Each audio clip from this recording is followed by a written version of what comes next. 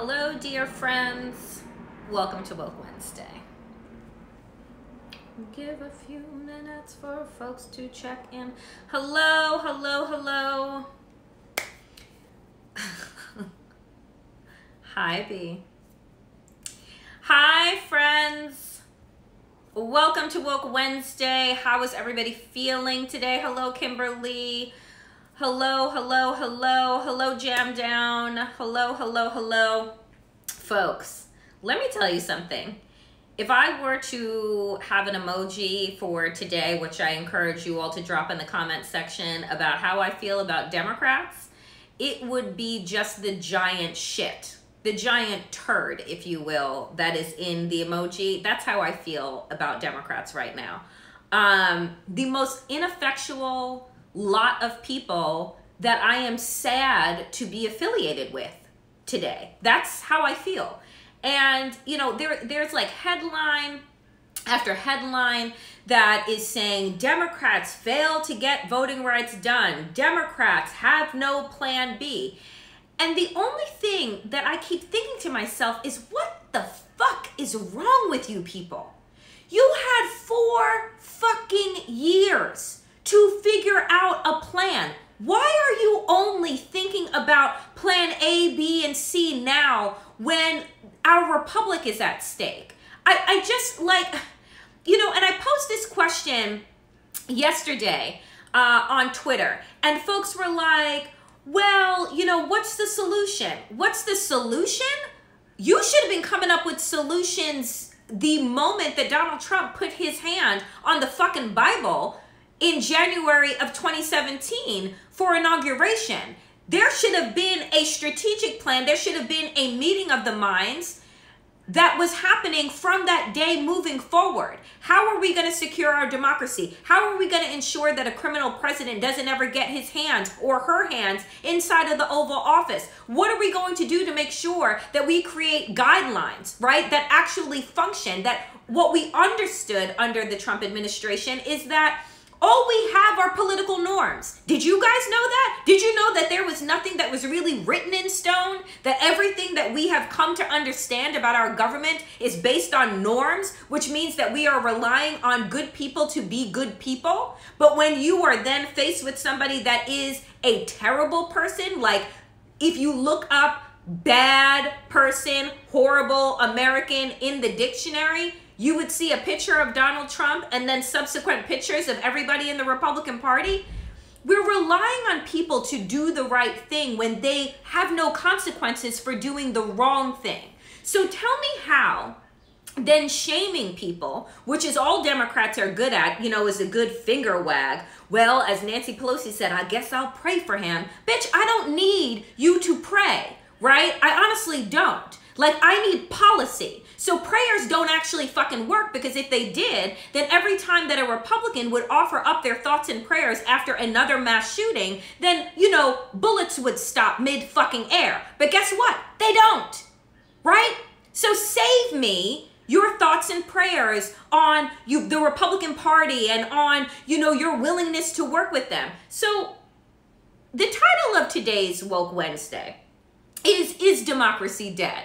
And honestly, you all know, if you follow me, you know my answer to that question. But I'm actually posing it to all of you, and I want you to respond to me and to each other in the comment section. Do you think that our democracy is dead? Because folks, this is where we are right now. Let me just paint the picture for y'all. We have no recourse now following this failed measure by Democrats. Now, what was voted down yesterday? Not the actual bill, but the ability to even debate the bill, right? So what Democrats did was put together essentially an omnibus type of bill that was included in there, the John Lewis Voting Rights Act. It's not a standalone, okay? And what we learned over the course of the last couple of weeks is that this bill wasn't even intended to be a bill that would pass. It was more of a messaging document from Democrats where they knew that Republicans were not going to get on board, nor would they be able to get the 10 Republicans necessary right? In order to what? Have the work around the filibuster, because the threshold is 60, right? We have 50 Democrats, right? And then you need 10 Republicans. Well, guess what? We couldn't get 10 Republicans to agree to have a commission to investigate the people that tried to kill them. Let that sink in for a minute. We couldn't get a bipartisan commission to have the folks that tried to lynch them investigated. So you think that these folks now are going to turn around and decide that, you know what America needs to do more of? Vote. As we are seeing across almost, I think it's roughly 47 states now that have issued some of the most egregious and heinous anti-voting laws that are passing. Governor Abbott, who can't seem to keep the fucking lights on in the state of Texas, has decided that instead of working on his fucking energy grid, that he wants to use his time to ensure that there is no outside organizing that comes into the state of Texas, like the Souls to the Polls or the Freedom Riders that we are seeing right now go cross country, who just arrived in Washington, D.C. You don't want those outside people to try and come in to organize, so they are making it pretty much illegal for folks to do so, right? As well as, you know, illegal to eat food, drink water, like all of this bullshit that they are putting into these pieces of legislation in the hopes that Black people and people of color will not be able to vote. They're going to purge tens of thousands of people from the rolls. They're going to make sure that the poll watchers are the most partisan of people. And the next move that Republicans are making is that all of the Trumpers are, guess what office they're looking to run for? Secretary of State. Now, what have we learned about the Secretary of State? Oh, they control elections. So what Republicans have decided that they are setting up is to make sure that any election, whether it be for dog catcher or the President of the United States and all the many of offices in between, that if people vote for a Democrat, they can take them to court, or not even bother to take them to court, just, you know, nullify the people's voice, right? And make the decision for themselves as said Secretary of State that, yeah, your vote doesn't count. So we know all of this, right? We knew all of this was happening prior to the 2020 election. So it's confusing to me that here we are when Republicans, folks, let's just understand, are operating in plain fucking sight. They're not doing anything undercover. As a matter of fact, folks are getting on television and saying, yes, we want these anti-voting measures because otherwise Republicans won't win. They say the quiet part out loud. So it's not as if there's a lot of sleuthing that is involved in trying to figure out what Republicans are up to, because they're fucking telling you. And have been telling you for the last 4 to 5 fucking years. And if you go back to the Obama era, we're telling you then when they said that they were going to make the first African-American president a one-term president, right? And all we are seeing and feeling right now is the backlash to that, right? Is Mitch McConnell's mealy-mouthed motherfucker saying that, well, I'm the Grim Reaper and we're never going to get anything done. So then tell me how we find ourselves as Democrats in this current predicament. And by predicament, I mean that we have roughly, I don't know, maybe 12 months, probably less, for us to enjoy the spoils of a democracy that is dead. Why do I say that? Well, friends, we are halfway through 2021. 2022, November of 2022, is when we will have midterm elections. Democrats' majority is pretty much a razor thin edge right now. And basically, do you know what their campaign motto is at this moment? Is continue to vote for us. We don't get shit done, but we need more of us us in power in order to still not get shit done. It doesn't roll off the tongue. Do you know what I'm saying? Neither does their inability to actually get shit done. I'm taken aback, folks. I'm taken aback by the fact that Chuck Schumer has been in office for what, 200 years now? And you would think that he knew the rules of the Senate like the back of his fucking hand and knows the way in which to utilize procedural bullshit in order to get things done that he needs to get done. But then, let me come to the motherfuckers that I wish ill on. Like I wish so ill on. Kyrsten Sinema and Joe Manchin. I wish them to be unwell. And why do I say that and I mince no words about it? Because Kyrsten Sinema found herself writing an op-ed over the weekend talking about how and why she believes in the rules of the filibuster and not controlling or ensuring that our republic will stand for years and generations to come. That she wanted to talk about, essentially, and let me break it down for you so that you don't waste your energy and your eyesight reading her nonsense. But essentially, what it is that Kyrsten Sinema is saying is that she is operating from a place of fear. That she is so concerned about what Republicans may or may not do when they get back in power, so she doesn't want to abandon this thing called the filibuster that doesn't exist in our fucking Constitution, right? That is just a mechanism for control. So here it is. How about you not fucking worry about what's going to happen when you lose power? How about you wield power when you have it, right? How about, just like in life, all of the spiritual guides and folks will tell you, do not operate from a place of scarcity. Do not operate from a place of lack. Come to the table, not from a reactionary position, but from a position of power. So the people went out in the midst of a motherfucking pandemic to give you all of the power for you to turn around and then tell us that, well, I think that we should collaborate. That's what that bitch said in her op-ed. She wanted to talk about how all of these great things come about by collaborating, right, and cooperation with the other party. And I am so fucking confused because I'm like, Kyrsten, you came in to the Senate in 2018 after serving, 3 terms in the House of Representatives, right? So that's 2, 4, 6 years, right? So basically, your entire understanding of Congress comes through the obstructionism that was exhibited under Mitch McConnell's power to make sure that Democrats got nothing done during the Obama years, during his last term, except a bunch of executive fucking orders, which we see doesn't actually fucking stick, right? Executive orders don't stick. Policy does. And so here now we have ourselves in this place where this party has shown you over the course of your career, Sinema, exactly who they are, where they are, and what they are interested in doing.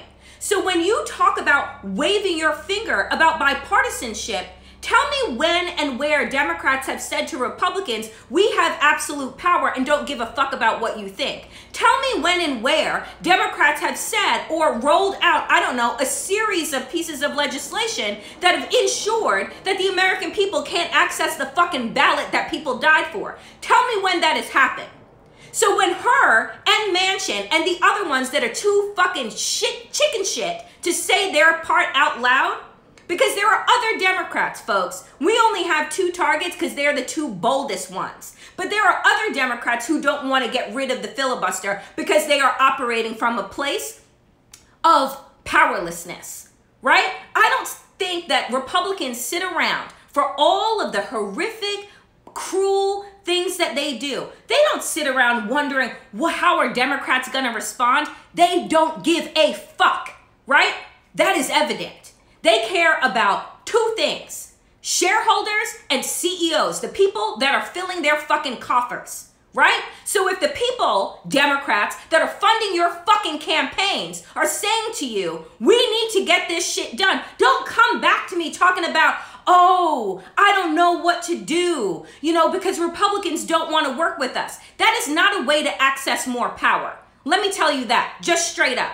You're not going to come back to the American people in 2022 and tell them that they need to vote more, right? That we need more Democrats when they gave you the majority and you did dick with it.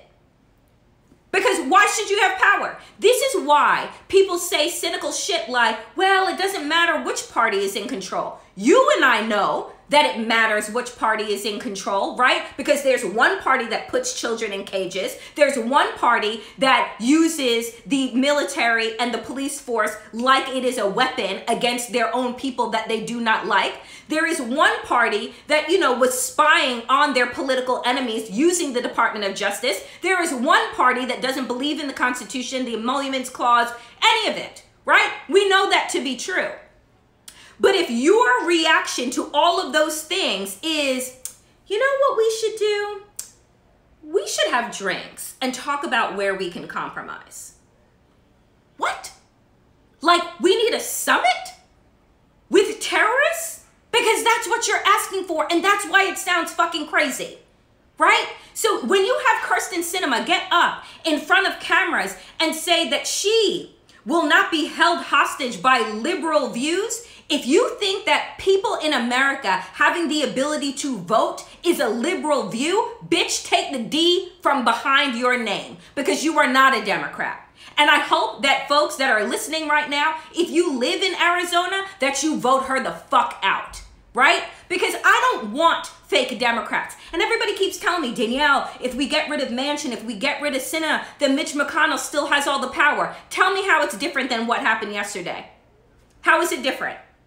Because Mitch McConnell is still operating like he is the fucking leader of the Senate, and he is not. Right? And all I'm hearing is a bunch of excuses why we can't get shit done. Because Republicans won't come to the table. Or how about this? Where are the fucking consequences for the Manchins and the Sinemas of the world? Where are the consequences for their... Because here's the thing. Whether it is right or wrong, Republicans, you ain't in line, you get Liz Cheney'd the fuck out, right? You lose your position of power when you no longer decide whether it's right or wrong to go along with what the rest of the group is doing. This is some fraternal sorority bullshit, okay? That is what makes up Congress. So here's the thing. You cannot have wolves in sheep's clothing, right? In conference with you all, who are then actively working against you. You need to kick them the fuck out and strip them of their power. Because if that is going to be what sends a message, rather than, oh, I don't know, the people of West Virginia being able to dictate what we do in the rest of the country, when I told you all last week, what the fuck does West Virginia offer? Not a fucking thing, right? But you have Joe Manchin is the most powerful man right now in the Senate, representing a state, folks, that doesn't even have the population of one of the boroughs of New York City. Miss me with the bullshit. Yes, they offer colon cancer, Gina. That is exactly right. So here we are. Here we are, dear friends, with but a couple of real months to enjoy our democracy while it lasts, because Democrats have ensured that we are collectively, let's say it together, fucked. Because without a federal voting rights bill that would then circumvent how the Supreme Court fucked us with the Shelby case 8 years ago, which is why we are here, if they are not going to come back to the table in the few months that we have left in order to get things done and get their party in line, then midterms, 2024, none of it fucking matters. You don't need to go out and vote because we all know who's going to win.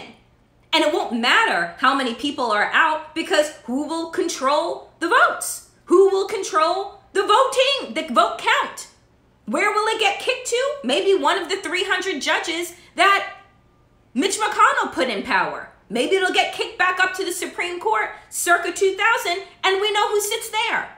So, folks, I hate to be the bearer of bad and worse news on this Good Wednesday, but if literally this Democrat-controlled Senate takes zero action on voting rights, we are going to cease to live in a democracy, because you will have allowed for the hundreds of anti-voting rights bills to stand. You will have allowed the secretaries of state to dictate what it is they think that the people want and not the people actually voting. And then you know what happens, folks? Do you know what begins to build? Hopelessness. Hopelessness begins to build. And when the people feel like they have no effect and can have no effect and voice on the country that they live in, then those that are in power continue to win and run roughshod all over them, right? Visit some places that don't have democracies. There is a sadness behind those people's eyes, right? Because it doesn't matter what it is that they do and work and how they move, right? They're just pawns in a game where rich people get to move them around the table, where crooked politicians get to move them. They have these elections, but they're not real elections, right? Hopelessness is the fucking goal here. And the fact is, I will be ending early today because I have the wonderful pleasure of joining Lesbians Who Tech Not in Real Life Pride Summit, and I'm going to be interviewing the fabulous Corinne Jean-Pierre in but a couple of minutes. But what I will say, folks, is this. Hopelessness is the goal. Cruelty is the mission, right? And Democrats are still operating from this space where it's the early 20th century. And somehow there is, I don't know, a connectedness, a community, a shared belief in values of democracy, of our Constitution, of rules, of law.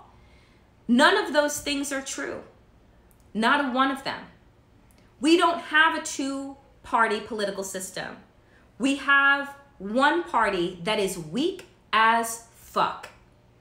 And then we have a group of domestic terrorists that are growing power each and every day. I want to end with this today.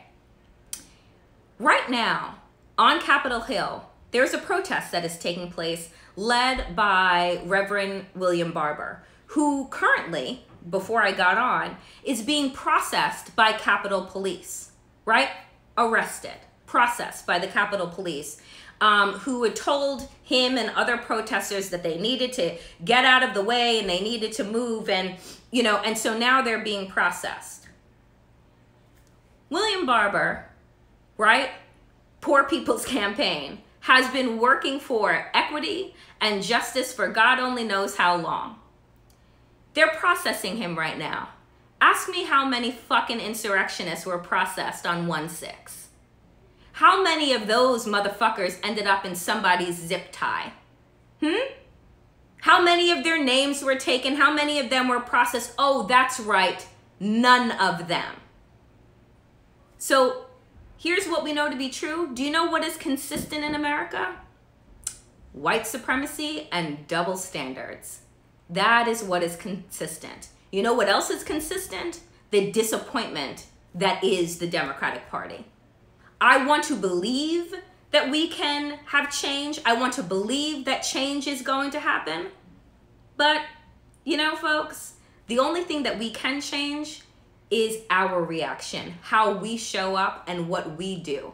Because these people, they show you every day who they are. And they're the fucking worst. That is it for me today, folks. I'm hopping off but a few minutes early. If you want more Woke AF, then hit me up on Patreon, patreon.com/WokeAF, and subscribe. It is just $5 a month to get 5 shows, hour-long shows each and every week.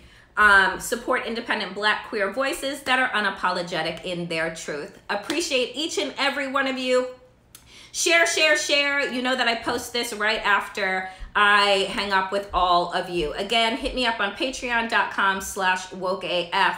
As always, power to the people and to all the people power. Get woke and stay woke as fuck. Until next week.